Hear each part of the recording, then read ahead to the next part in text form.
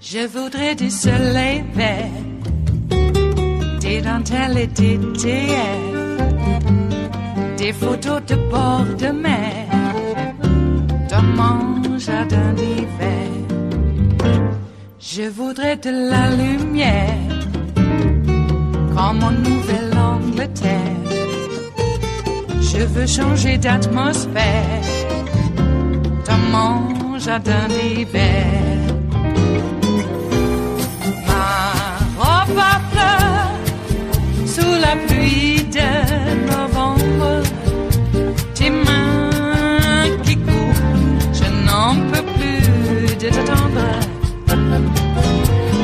Les années passent, qu'il est loin, là je tombe. Nul ne peut nous entendre. Je voudrais du Fred Astaire, revoir un latte. Anderson, there's just so much dishonesty and inaccuracy at this convention. It's hard for me to know where to start. And it's not just big things like this broad revisionism on the response to the pandemic. It's little inaccuracy, carelessness. We had someone, Laura Trump, cite a fake Abraham Lincoln quote tonight. A number of tonight's false claims came from the Vice President, Mike Pence. He repeated one of Trump's own favorite lies. He said that because of them, we now have veterans' choice. As I've said over and over, Obama signed that choice law in 2014. Trump signed a 2018 law that modified and expanded the choice program, but did not create it. Pence boasted twice that Trump had, quote, suspended all travel from China. He didn't. He imposed a partial travel restriction that contained multiple exemptions. Tens of thousands of people, Anderson, kept coming over after that. Pence said again that Biden wants, quote, open borders. I know this is common conservative rhetoric, but it's just wrong. Biden does not support completely unrestricted migration. Now, Pence and others describe Trump's coronavirus response as a smashing success, and most experts we know say that's not at all true. But I think it's also notable how speakers like Laura Trump pretend that the pandemic did not happen at all. She said that 4.3 million new jobs have been created for women. Well, it was a gain of about 4 million since January 2017 as of March, but then we had a crash, and as of July, women have lost a net over 3 million jobs during Trump's presidency. We also heard more wildly inaccurate attempts to smear Democrats as extremists. We had Burgess Owens, a Utah congressional candidate, said that popular members of Congress promote the same socialism my father fought against in World War II. The U.S. wasn't fighting any actual socialists in World War II. The Nazis called themselves National Socialists. They weren't anything like Bernie Sanders, who, by the way, had family members killed in the Holocaust. They were ultra-right, genocidal totalitarians. We had Congresswoman Elise Stefanik call Trump's impeachment illegal. Come on, it's legal. Impeachment is in the Constitution. And like Trump himself, we had Press Secretary Kayleigh McEnany claiming that Trump stands by Americans with pre-existing conditions. Look, Trump has repeatedly tried to get bills passed to weaken Obamacare's protections for people with pre-existing conditions, and he's currently in court fighting to get the entirety of Obamacare overturned. Now, he has promised some sort of executive order protecting people, but it hasn't come yet, and Anderson, that certainly doesn't change his history on the subject. Yeah, I mean, he's actually has no health plan that he has talked about publicly or, he doesn't. Or announced. Wonderful health care. Yeah, there's been a lot of promises, and there's been, movement by people in Congress and Republicans working on it behind the scenes, but we have yet to see anything from this president. And again, he's almost done with his first term. Daniel, enough with Don. No, I'm kidding. Listen to Vice President Pence in his speech tonight. Do you judge this claim about Trump helping out veterans as factual or misleading? Take a listen. And after years of scandal that robbed our veterans of the care that you earned in the uniform of the United States, President Trump kept his word again. We reformed the VA, and Veterans' Choice is now available for every veteran in America. Daniel? Trump himself has told this lie, and it's a lie, literally more than 150 times as president. I've counted. Barack Obama signed the choice program into law in 2014. What Trump did do was sign another law called the VA Mission Act that modified and expanded the choice program, but still not every veteran is eligible. There are eligibility criteria for this program, which allows certain veterans to get covered for seeing private doctors outside the VA system. So no, it's untrue when Trump says it, it's untrue when Pence says it.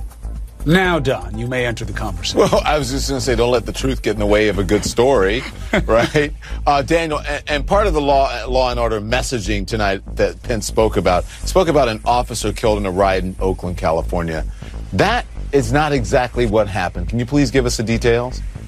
It's not. So this is an example of how you can be dishonest without even making a direct claim. So when Vice President Pence talks about a police officer killed in a riot in Oakland or California, you probably think Black Lives Matter was the perpetrator, or Antifa, or someone on the left. In fact, the person charged with this murder is allegedly affiliated with the far-right extremist Boogaloo movement that seeks to kill police officers and take other actions to foment a second civil war or a race war. They're trying to use these protests as cover for their own ends. So again, Pence didn't directly say, this was a left-winger, but I think that was the clear inference, and it's just wrong. That's how I took it.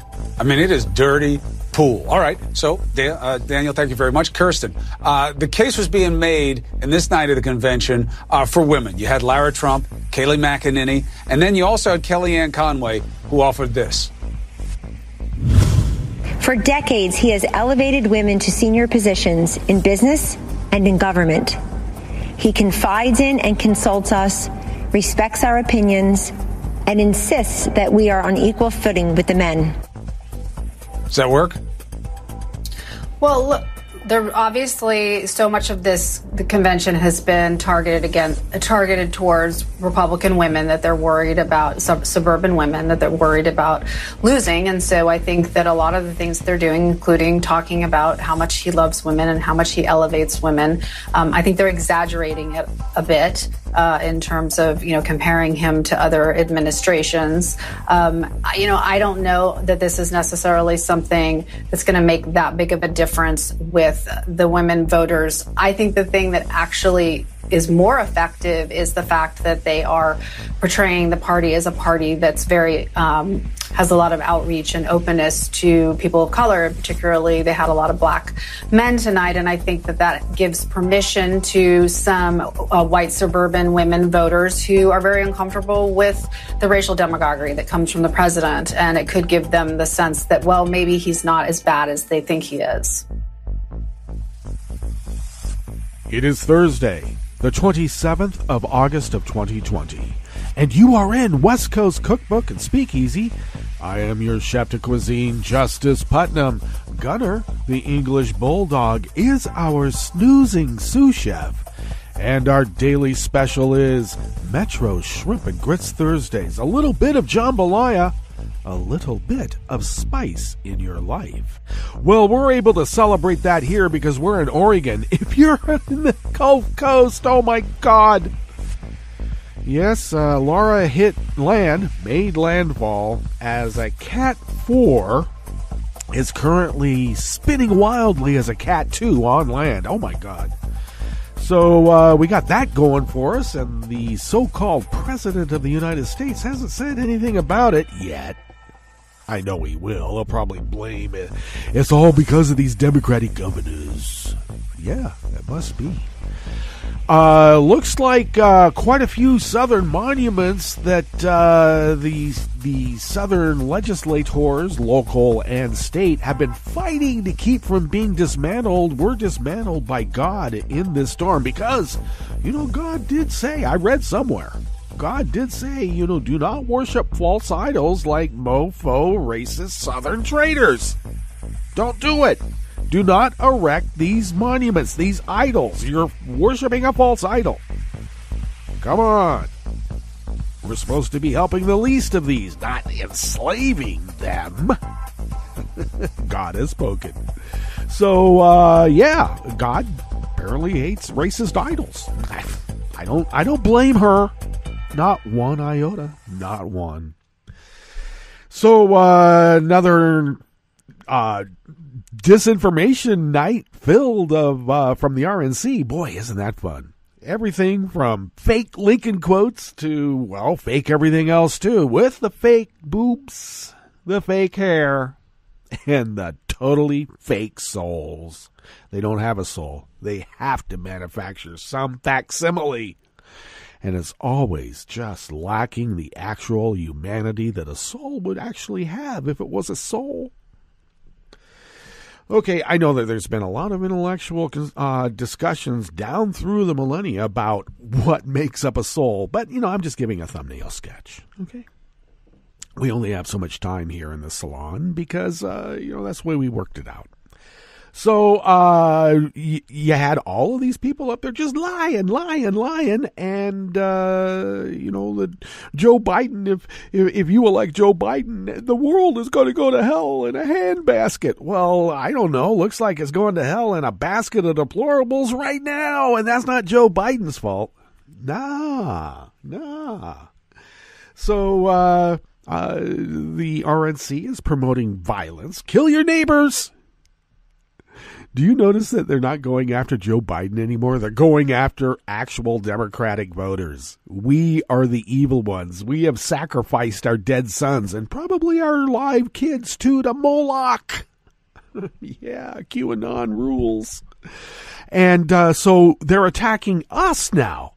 We're socialists. We're extreme radicals. Joe Biden, an extreme radical. Well, back in the day, they, with a capital T, because it's the same weird, Jack Nicholson character in The Shining, just that evil just permeates down through time and always shows up at the bar.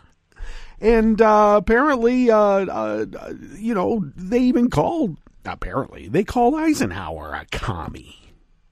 Joe Biden is even more conservative than an Eisenhower Republican, and they're calling him he's been captured by the extreme radicals. Joe Biden captured. Then they have the audacity to say 47 years and he never did anything, not one. Yeah. Well, I suppose you can lie to a basket of deplorables and they'll believe you because they don't know. I'm sorry. I know we're not supposed to go after them because it makes us like them. No, it doesn't. We just have to admit that there's a section of the body politic that is never going to change their minds no matter what intellectual reason you might present.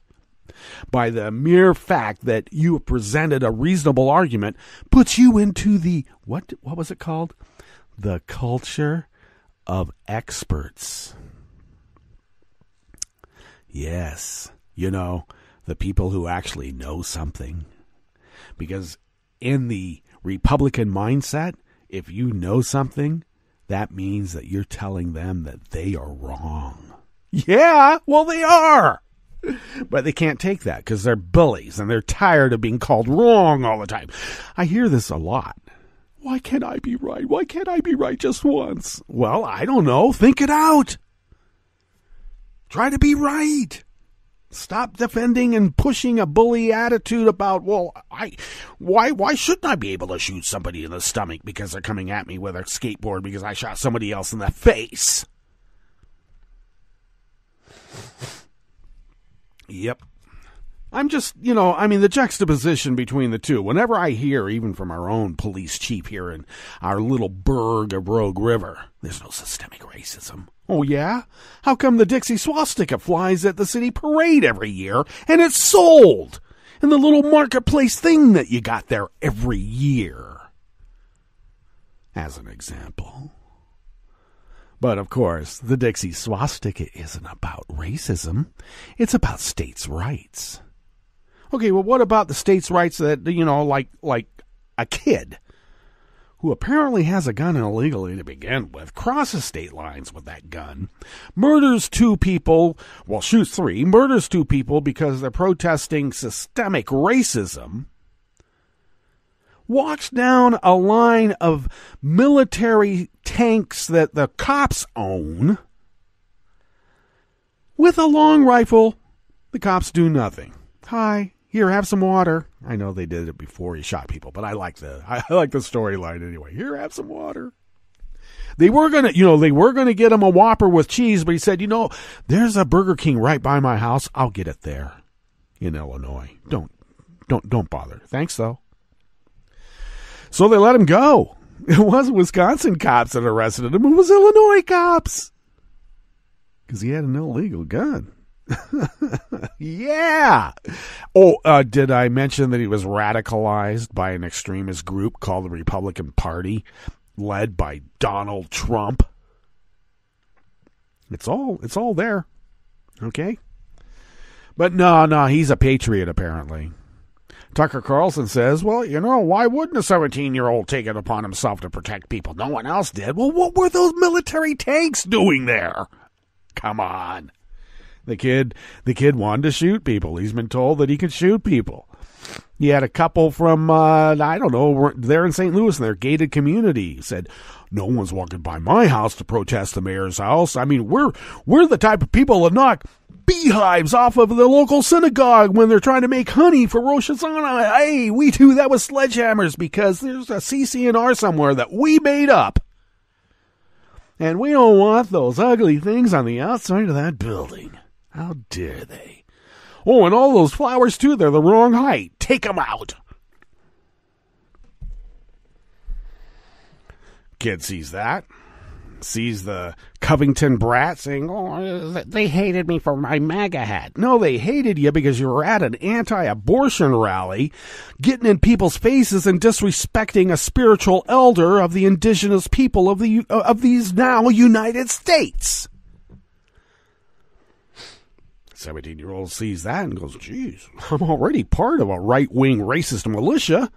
I already know what to do. And he did. And they let him go back home. They had to arrest him. But the Kenosha PD are blaming it on the protesters. If they hadn't been protesting systemic racism after curfew, none of this would have happened. And now they're saying that Jacob Blake had a knife in the car.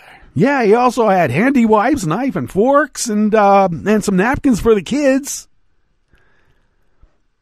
And I've already put this out on social media. I bet you when they do an analysis on that knife, they're going to find residue of peanut butter and jelly. Give me a break. Had a knife in the car. Yeah, he's probably got a ice scraper, a little hammer thing to knock out the window if you ever drive into a river. A knife in the car. Please. Shot 7 times in the back, and this Rittenauer racist kid has an AK-47. I think it was an AK-47, but, a military-type long rifle. I like how that's taught. Long rifle. Walking down the middle of the street, nothing. Oh, he's a white kid. Oh, he must be on our side. And he was. So when we talk about systemic racism, I think that was pretty well presented in those images. One guy with kids in the car gets shot 7 times in the back because he's black. And another kid walks down the middle of the street with a convoy of military-style cop tanks, and they wave at him and throw him a bottle of water. Here, have some water. After he'd killed 2 people. Now his lawyer will say he was trying to surrender. No, yeah, because he was going to get the crap beat out of him, and he killed a kid with a skateboard. Shot him right in the gut. Ugh, at close range, too, the little mofo. But he's being feted on the right wing, so yeah, they say that we are the party of the dark and evil. Everything we do is evil. It's dark, yeah. We have color in our demographic now, don't we? Oh my God, where they are the white and the light. No, there's nothing light about it. It's awfully white though, blindingly so. What's on the rest of the menu here in the Bistro Cafe of West Coast Cookbook and Speakeasy? Well, Arizona State University sued Facebook for its lack of cooperation in stopping a COVID party Instagram account run by the Russian military. Oh, well, I guess, they probably have a contract, Facebook does, with the Russian military, so they can't really do anything about it now, can they? According to unsealed documents in a consumer fraud case, Google engineers were troubled by the company's secret location tracking tactics. Oh, well, that's good. And U.S. intelligence officials see no evidence of foreign meddling with mail-in ballots because mail-in ballots cannot be hacked. After the break, we move to the chef's table where Greece plans to extend the western limit of its territorial waters in the Ionian Sea to 12 miles, doubling it from 6 to 12. And Russia does not want the poisoning of Alexi Navalny to affect its deteriorating relations with the West. All that and more on West Coast Cookbook and Speakeasy. Bon appetit.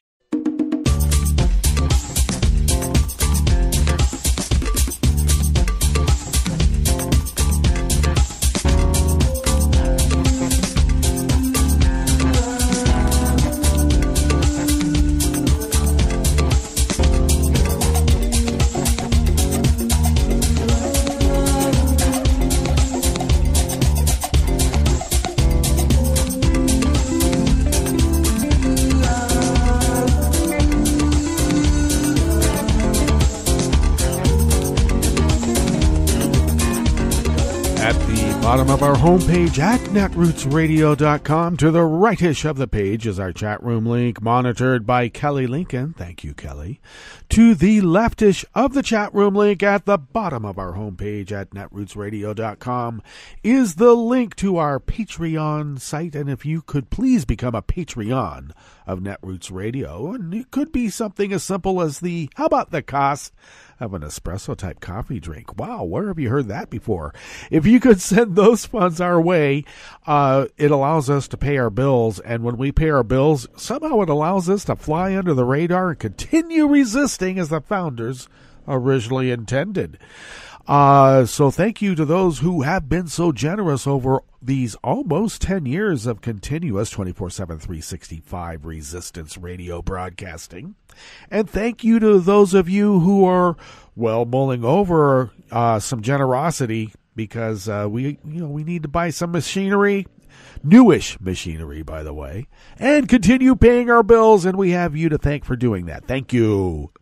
If you would like to follow Netroots Radio on Twitter, you can do so at Netroots Radio. Tom takes care of that and a lot more. Check out our homepage in the coming days here. A few changes about, I think we're marking a line in the sand about where we stand in the body politic. Indeed.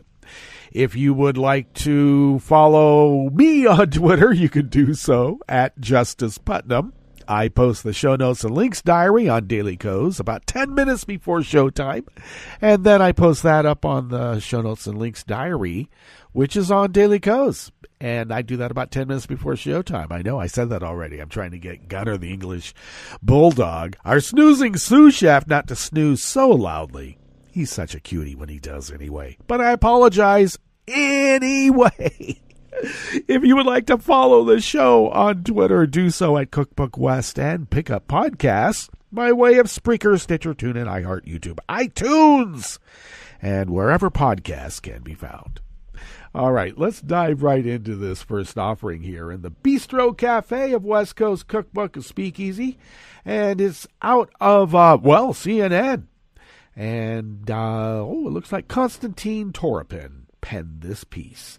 Let's see, I need to move my my little app over on the other side because the way that CNN has this looks like an archive from their blog, and it's been pushed off into another little window that was being blocked by my little microphone app. There you go.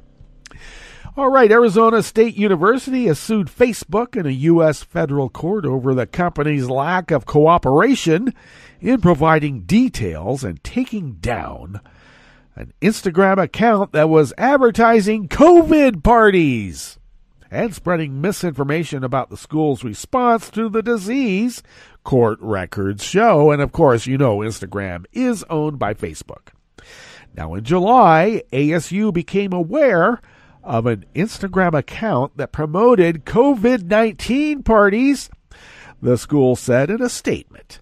The account urged followers to avoid social distancing and not to wear face coverings for the upcoming fall semester. Wow, we've been hearing a lot about that here on Facebook in our little burg of Rogue River. There's a lot of people who believe it, too. And what did ASU do? Well, lawyers for the school reached out to Instagram in early August in an effort to take the account down, arguing that it was using the university's logo and trademarks without permission, court records show. However, Instagram told the school that it is not clear that the content you reported infringes your trademark rights, according to an email exchange in the suit. An Instagram employee told ASU's attorney that it did not appear that the content was likely to confuse people about the source, sponsorship, or affiliation. Really now. In addition to the misinformation, the school's initial investigation indicated that the people behind the account could be the Russian military. And that was according to the lawsuit. The university felt that someone was using the account to sow confusion and conflict and to interfere with the health of the Arizona State University community by trying to worsen the pandemic. The school filed a lawsuit alleging trademark infringement on August 20th. When asked about the lawsuit, a Facebook company spokesman said that they have removed the account in question for violating our policies. Facebook disagreed that the account infringed on any ASU trademark rights and would not comment on the account's origin they were citing user privacy rules. Well, despite the account going down, ASU said that it would press on with the litigation.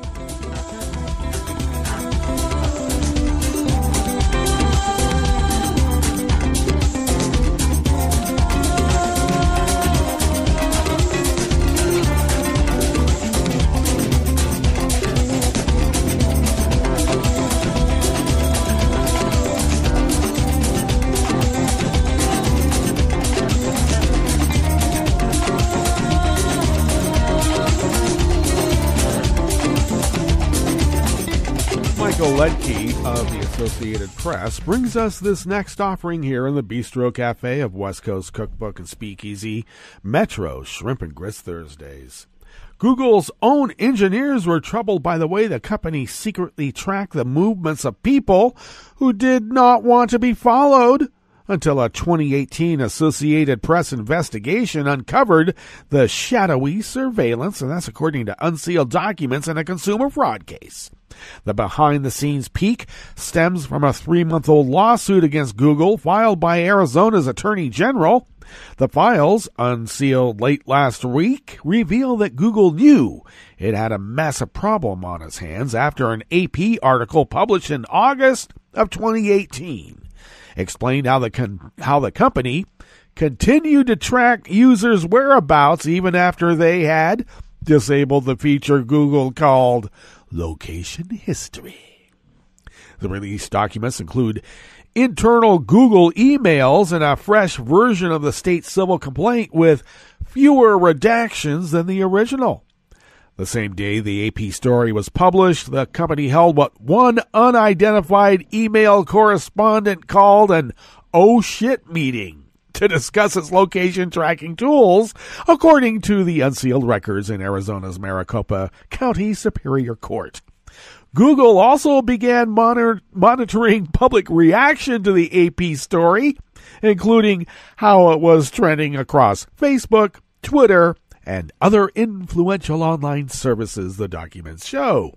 Some of Google's own engineers scolded the company for misleading people about how its location tracking settings worked. I agree with the article, one engineer wrote in a particularly blunt assessment after the AP story was published. Location off should mean location off, not except for this case or that case.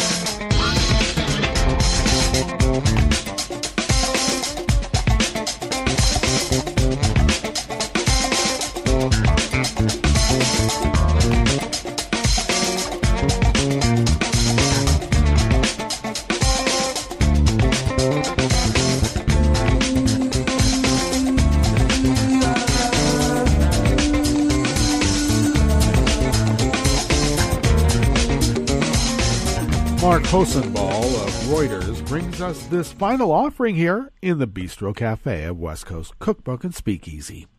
American intelligence and law enforcement agencies have not found evidence indicating that foreign governments are trying to interfere with mail-in balloting ahead of the November U.S. presidential election, officials said yesterday, Wednesday. Really? You can't hack mail-in ballots. The whole reason for having a paper trail is because hackable voting machines can be hacked, and we need a paper trail. You know what has a built-in paper trail? Paper mail-in ballots. Intelligence officials previously have said Russia, China, and Iran were employing disinformation campaigns and other means to interfere in U.S. politics before the election in which Trump is seeking a second term in office. Well, Russia is the only one actively doing it. China and Iran both had opinions about who they would like to see as president, but they haven't been hacking on the scale that Russia has been, of course. These efforts do not appear to target mail-in balloting, which is expected to surge this year amid the coronavirus pandemic. Yeah, because you know how hard it is to forge signatures in all the different counties in the United States of America? Come on. A second federal security official added that U.S. agencies have not seen to date any coordinated voter fraud effort by a foreign power or anyone else ahead of the election. The official added that the U.S. agencies are strongly committed to investigate if any such effort is detected. U.S. intelligence agencies and former special counsel Robert Mueller concluded that Russia used a campaign of propaganda and hacking to boost Trump's candidacy in the 2016 election. They couldn't tell you that votes were flipped because I guess it was proprietary information locked in those hackable voting machines. Trump has said repeatedly, without offering evidence, that mail-in voting, long a fixture in American elections, will lead to fraud.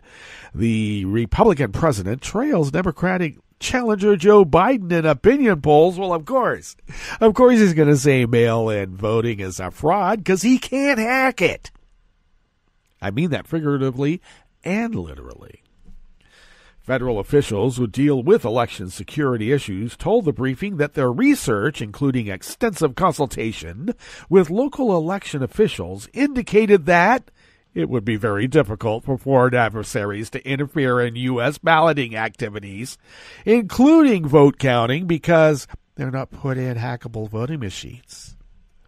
As one official put it, U.S. election officials and authorities are a lot more aware now of potential foreign election interference intentions and tactics than they were in 2016, because we now know who Moscow Mitch really is, along with all the other Vichy collaborators, including Donald Trump as the head of this Vichy government.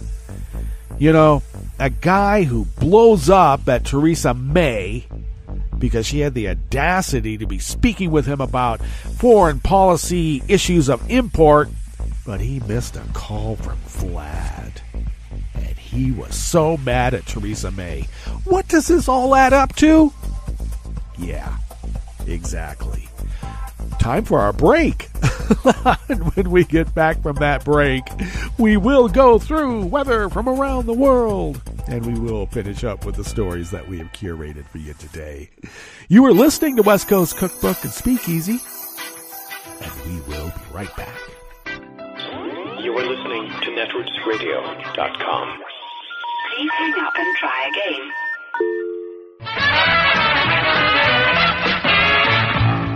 From a point at sea to the circles of your mind, a new force is at work for planetary transformation.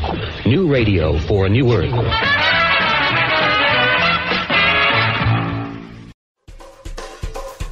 This is Scientific American's 60-Second Science. I'm Christopher Intagliata.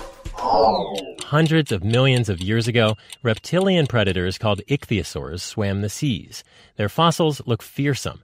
But paleobiologist Ryosuke Motani of UC Davis says they may have looked more like friendly dolphins. Yeah, maybe in life, ichthyosaurs might have been cute, but they are at least the smaller ones. Motani's team studied one such specimen found in southwest China. It was 240 million years old, 15 feet long, but it seemed to have some extra bones in it, which Motani's team determined to be the remains of a 13-foot-long thalattosaur, or sea lizard, the ichthyosaur had swallowed. And spoiler alert, the only reason they were able to see this animal in the belly of the ichthyosaur is that this gigantic meal never got digested. The ichthyosaur died soon after swallowing it. Motani was careful to say they're not sure exactly why the ichthyosaur perished, but the specimen has a broken neck, so he gave a speculative play-by-play. Perhaps, he says, the ichthyosaur snapped at the sea lizard, but the lizard fought back. And the fighting between the two was fierce, probably. So the ichthyosaur fought to subdue its prey, damaging its neck in the process. Then it had to dislodge the prey's bony head and tail from its juicy midsection. Now, the predator had to do it through jerking and twisting, like the crocodiles do. Also bad for the neck. And finally, the ichthyosaur had to swallow the animal, perhaps using inertia or gravity to shove the prey down its gullet. And the chances are, by the time it was ingested, maybe the neck damage had accumulated to a certain level, and maybe the neck could not support the head. Details of that ancient battle appear in the journal iScience. And the reason why this analysis matters is you can only infer so much about who ate who by looking at teeth. This fossil offers direct evidence that these ancient beasts sometimes bit off a whole lot more than they could chew. Thanks for listening. For Scientific American's 60-Second Science, I'm Christopher Intagliata. This program is presented by the Centers for Disease Control and Prevention. As fall turns to winter, the flu season will be upon us in force. The best way to avoid influenza is to get immunized. Everyone 6 months and older should be vaccinated. Those at increased risk for flu complications include children under the age of 5 and adults 65 and older, people with chronic health problems such as heart disease, asthma, and diabetes, and pregnant women. To get your annual flu vaccine, see your healthcare provider or go to a pharmacy, grocery store, or clinic in your area. If you get influenza, talk with your healthcare provider right away about antiviral medication. Thank you for joining us on A Minute of Health with CDC. For the most accurate health information, visit www.cdc.gov or call 1-800-CDC-INFO. Hi, it's Tom. Could we humbly suggest your donation to netrootsradio.com? All we've got to run this 24-hour powerhouse of progressive resistance radio is what comes out of our own wallets. And you are our biggest donor. And it doesn't take much, $3, $5. Just go to the bottom of our netrootsradio.com page and hit our secure donate button. Heck, you can even make a recurring contribution. And you'll get a wondiferous pair of Netroots radio stickers for application to your backpack, your bumper sticker, or your banjo. Well, it's up to you which backpack you want to put it on. So donate what you'd like at the bottom of our netrootsradio.com's homepage. Because you are our biggest donor. Netrootsradio.com. Together, we are Resistance Radio.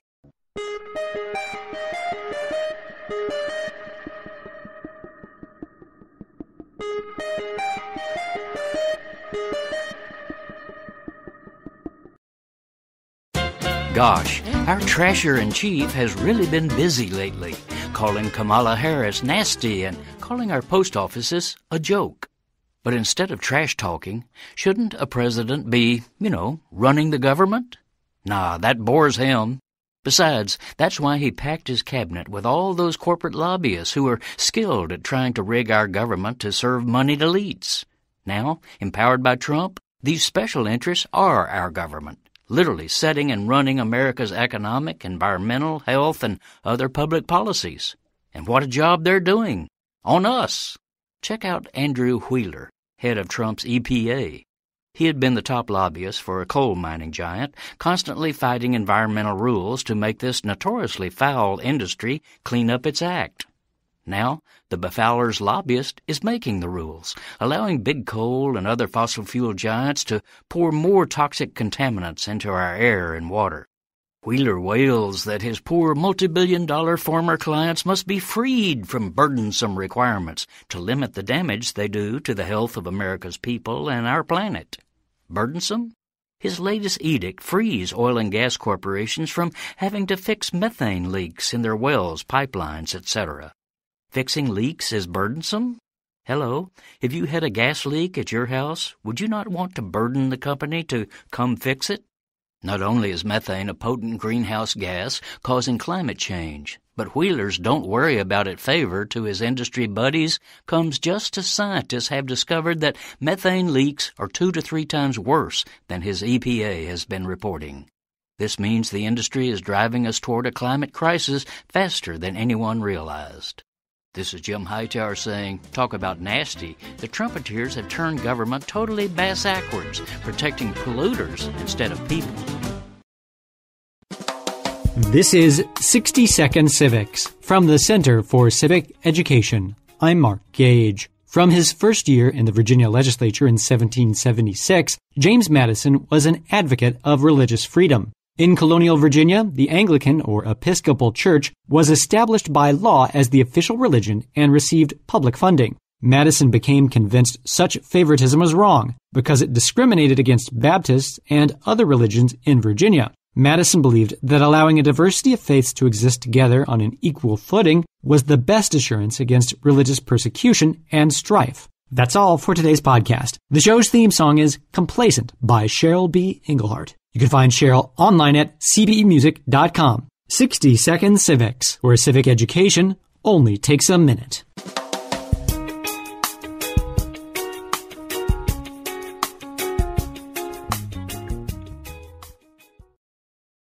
I'm Rick Smith, and this is Labor History in 2. On this day in labor history, the year was 1921. That was the day that the Green Bay Packers football team received a charter from the American Professional Football Association. A year later, this would become the National Football League. The Green Bay Club had started up 2 years earlier. Its original sponsor was the Indian Packing Company in Green Bay, Wisconsin. They packaged canned meat. Meat packaging was a major industry in the Midwest during this era. Packing plants in Chicago, Kansas City, Iowa, and Wisconsin processed the cattle and pigs raised in the West as meat to feed the nation. Curly Lambeau was a shipping clerk for the company. He helped to organize a group of local players into a football team. Curly persuaded his boss to donate money for the uniforms, and it was there that the name Packers was born. When the Indian Packing Company fell on hard times, they were bought out by Acme, another packing company based in Chicago.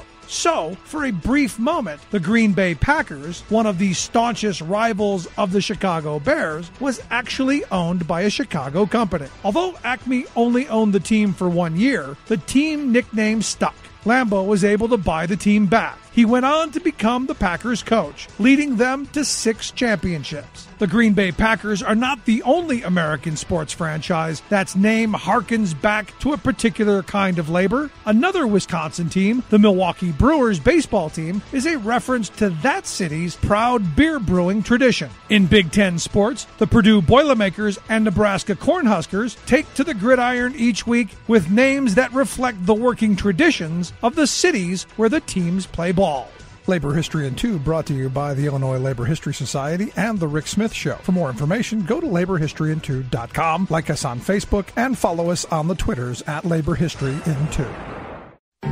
I read the news today, oh boy. It's time for Nicole Sandler's What's News from NicoleSandler.com and the Progressive Voices Network. The third night of the Republican National Convention focused on the theme, The Land of Heroes, with speakers mostly focused on the U.S. military, law enforcement, and medical workers. The night ended with Vice President Mike Pence, who criticized Joe Biden for acknowledging systemic racism in America's police departments and said Biden's policies would lead to, quote, unsafe streets and violence. Well, as CNN's official fact-checker Daniel Dale tells us, the night was rife with lies. A number of tonight's false claims came from the Vice President, Mike Pence. He repeated one of Trump's own favorite lies. He said that because of them, we now have veterans' choice. Obama signed that choice law in 2014. Trump signed a 2018 law that modified and expanded the choice program, but did not create it. Pence boasted twice that Trump had, quote, suspended all travel from China. He didn't. He imposed a partial travel restriction that contained multiple exemptions. Tens of thousands of people kept coming over after that. Pence said again that Biden wants, quote, open borders. I know this is common conservative rhetoric, but it's just wrong. Biden does not support completely unrestricted migration. Now, Pence and others describe Trump's coronavirus response as a smashing success, and most experts we know say that's not at all true. But I think it's also notable how speakers like Laura Trump pretend that the pandemic did not happen at all. She said that 4.3 million new jobs have been created for women. Well, it was a gain of about 4 million since January 2017 as of March, but then we had a crash, and as of July, women have lost a net over 3 million jobs during Trump's presidency. We also heard more wildly inaccurate attempts to smear Democrats as extremists. We had Burgess Owens, a Utah congressional candidate, said that popular members of Congress promote the same socialism my father fought against in World War II. The U.S. wasn't fighting any actual socialists in World War II. The Nazis called themselves National Socialists. They weren't anything like Bernie Sanders. They were ultra-right, genocidal totalitarians. We had Congresswoman Elise Stefanik call Trump's impeachment illegal. Come on, it's legal. Impeachment is in the Constitution. And like Trump himself, we had Press Secretary Kayleigh McEnany claiming that Trump stands by Americans with pre-existing conditions. Look, Trump has repeatedly tried to get bills passed to weaken Obamacare's protections for people with pre-existing conditions, and he's currently in court fighting to get the entirety of Obamacare overturned. Then there's the ongoing issue of sitting officials engaging in partisan politics, actions forbidden by the Hatch Act. Donald Trump is scheduled to formally accept his party's nomination Thursday night from the White House lawn.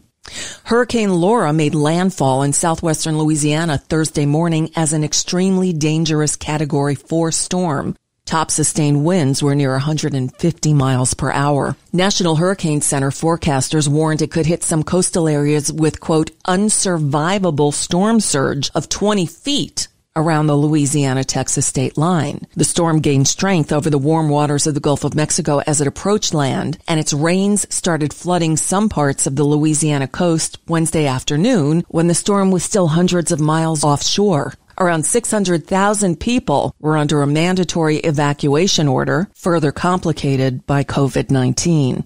Earlier in the week, the storm killed 20 people in Haiti and 3 in the Dominican Republic.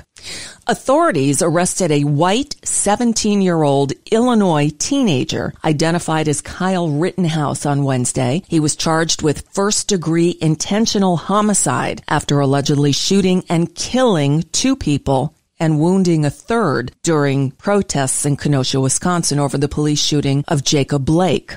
The Milwaukee Journal-Sentinel reported that Rittenhouse apparently considered himself a militia member protecting lives and property during the protests. The paper cited videos, interviews, and social media posts. Meanwhile, Kenosha police finally identified the officer who shot Blake as Rustin Shesky. You know, the reason Colin Kaepernick and others took a knee was to protest the ongoing epidemic of police shooting unarmed black people. And now the NBA is taking up the cause. The Milwaukee Bucks refused to take the court for Game 5 of their NBA playoff series on Wednesday in response to the police shooting of Jacob Blake. Bucks veteran guard George Hill said, "We're tired of the killings and the injustice." The Bucks were then joined in their decision by their opponents, the Orlando Magic, and all the teams set to play in the other 2 playoff games scheduled for Wednesday. The Los Angeles Lakers and Clippers, 2 of the best teams and contenders for the NBA championship, voted to boycott the rest of the season.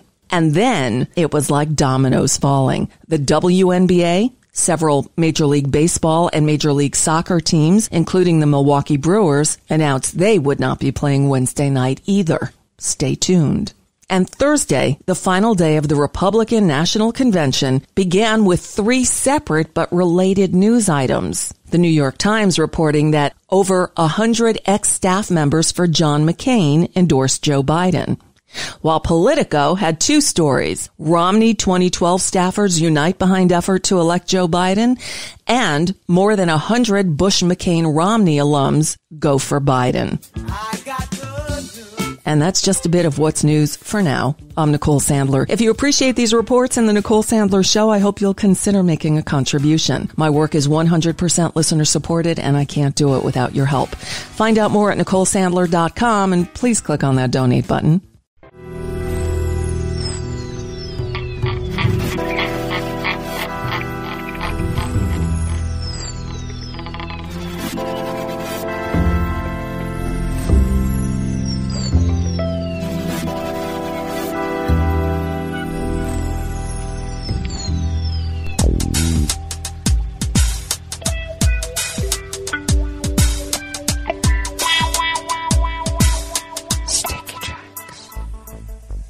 Thank you for accompanying us here to the chef's table at West Coast Cookbook and Speakeasy.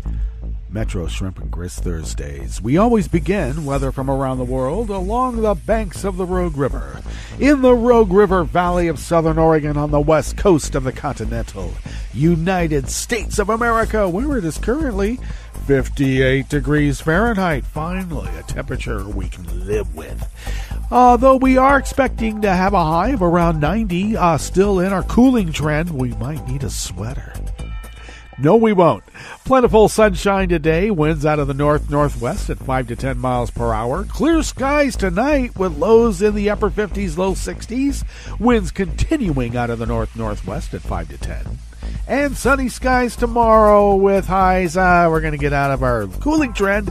We're going to be in the mid-90s, which means a little bit warmer here at the mothership, with winds continuing out of the north-northwest at 5 to 10 miles per hour. Confirmed cases of coronavirus in Jackson County here in the southern part of the state of Oregon now has increased to 747. We were a bit lower than that yesterday by about a multiple of 30, indeed.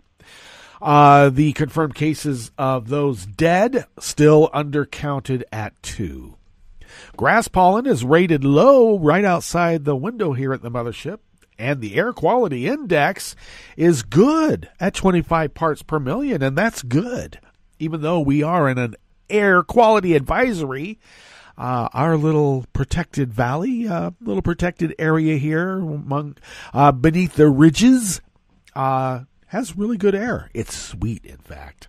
The daytime UV index is high at 7, so do take care. Slather on the 50 SPF if you got it. Barometric pressure is falling at 29.94 inches. Visibility is at 10 miles, and relative humidity is at 72%. Weather from around the world is brought to you by people's personal weather stations that they purchased. These people planned and these purchased personal weather stations somewhere on their property, and these people positively live around the world. London is 63 and mostly cloudy. Paris is 80 degrees and sunny. Rome is 86 and sunny. Kyiv is 72 degrees with a light rain shower. Kabul is 73 degrees with light rain and thunder. Hong Kong is 80 degrees and partly cloudy. Tokyo is 83 and partly cloudy. Sydney, Australia is 60 degrees and clear. San Francisco, California is 55 degrees and cloudy. And New York, New York is 78 degrees Fahrenheit and mostly cloudy. And that is weather from around the world, brought to you by people's personal weather stations that they purchased. These people planted these purchased personal weather stations somewhere on their property, and these people positively live around the world.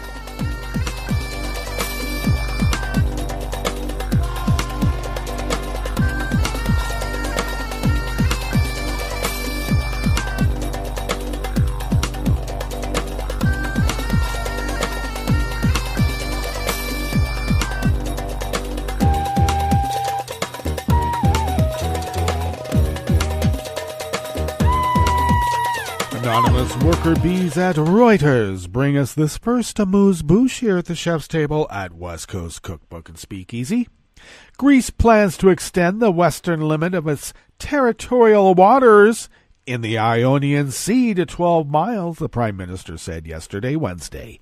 Italy and Albania, who also have Ionian coasts, have been officially informed about Greece's plans, and a bill on the matter will be submitted to Parliament soon. Greece will extend its western territorial waters to 12 nautical miles from 6, the Prime Minister told lawmakers during a debate on whether to approve an accord on maritime boundaries between Greece and Italy. The two countries signed an agreement on maritime boundaries in June, establishing an exclusive economic zone and resolving long-standing issues over fishing rights in the Ionian Sea. I should add that 12 miles is the normal international boundaries for maritime boundaries. The foreign minister would soon visit Tirana to discuss a maritime agreement with Albania. The planned measure does not affect the Aegean region off Greece's eastern and southern coast. To the east of Greece, Turkey has warned that a similar move by Athens would be a cause for war. That's how Turkey is. The two countries are in dispute over the extent of their continental shelves and their maritime boundaries, and the row escalated after Turkey sent a survey vessel in disputed eastern Mediterranean waters this month, a move Athens called illegal.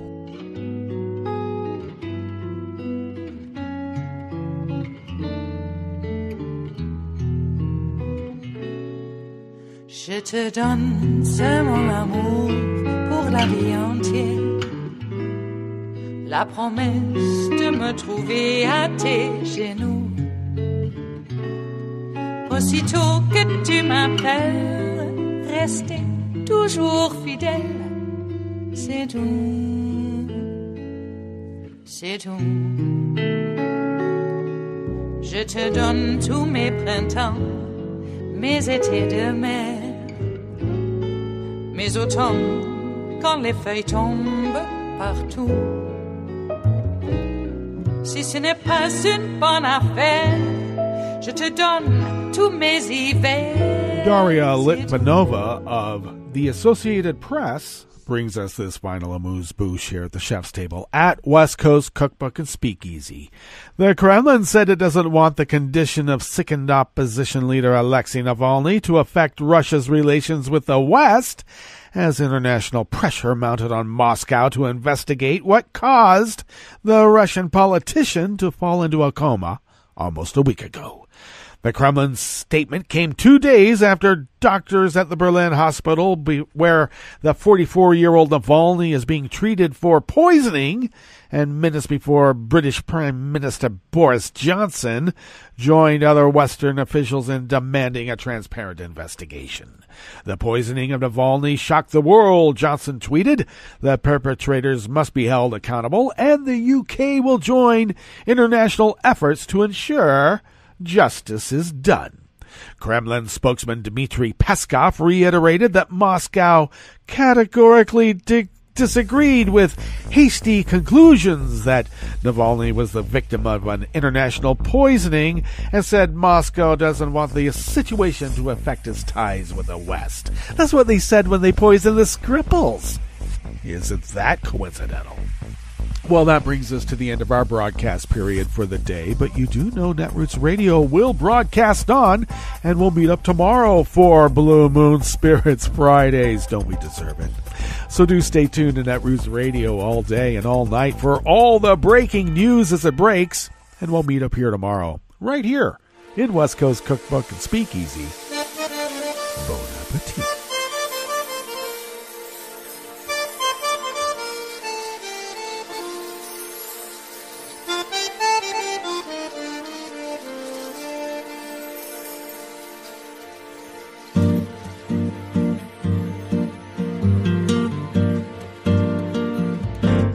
Je voudrais du soleil vert, des dentelles et des théâtres, des photos de bord de mer, dans mon jardin d'hiver. Je voudrais de la lumière, comme en Nouvelle-Angleterre.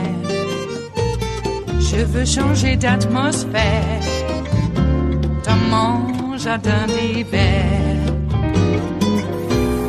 Ma robe à fleurs sous la pluie de novembre, tes mains qui courent, je n'en peux plus de t'attendre. Les années passent, il est loin, là je tombe. Nul ne peut nous entendre. Je voudrais du Fred Astaire, revoir un latte Goël. Je voudrais toujours te plaire dans mon jardin d'hiver. Je veux déjeuner par terre comme au long de golfe clair, t'embrasser les yeux ouverts dans mon jardin d'hiver. Ma robe à fleurs sous la pluie de novembre, tes mains qui courent, je n'en peux plus de t'attendre. Les années passent, il est loin, là je tombe. Nul ne peut nous entendre. Ba-da-da-dum-di-da-dum, ba-da-da-dum-di-da-dum, ba-da-da-dum-di-da-dum, dans mon jardin d'hiver. Ba-da-da-dum-di-da-dum, ba-da-da-dum-di-da-dum, ba-da-da-dum-di-da-dum, dans mon jardin d'hiver. Dans mon jardin d'hiver, dans mon jardin d'hiver.